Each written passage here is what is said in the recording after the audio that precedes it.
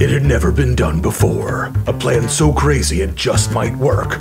Stir a bunch of frat boys and Nazi real estate agents into invading the Capitol, overthrow a democracy, and if it fails, pretend it never happened. But it would take one hell of a team to pull it off. Drawn from the fetid swamps across America, they are the Squalid. Kevin McCarthy, the leader. And President Trump won this election, so everyone who's listening, do not be quiet. Do not be silent about this. Mo Brooks, the co-conspirator.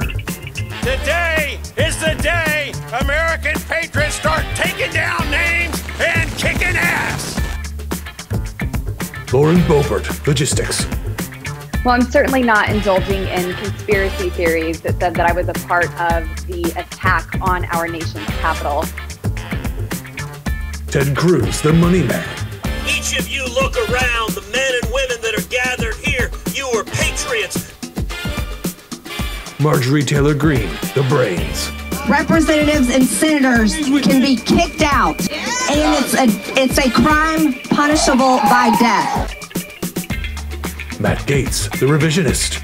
But make no mistake, the left in America has incited far more political violence than the right. Josh Hawley, the little bitch. We do need an investigation into irregularities, fraud. We do need election security reforms. Rick Scott, American Voldemort.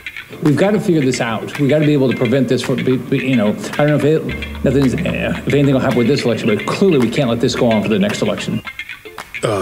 Okay. Jim Jordan, the cheerleader.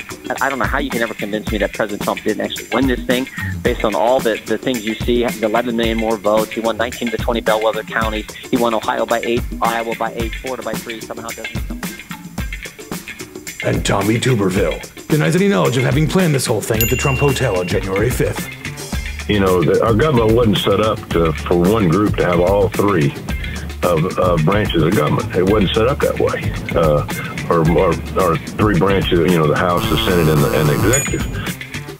They did their damnedest to steal your democracy, and there's not much stopping them from trying again. Oh yeah, except elections. Don't forget what they did. Remember their names, and then vote these seditious shit trumpets out. Donco Films brings you The Squalid.